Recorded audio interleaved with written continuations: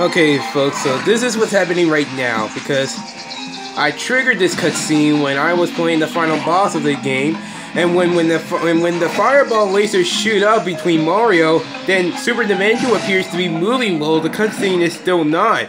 I mean, the dialogue is still moved as it says, "Ha ha ha, I am now invincible, there is nothing you can do."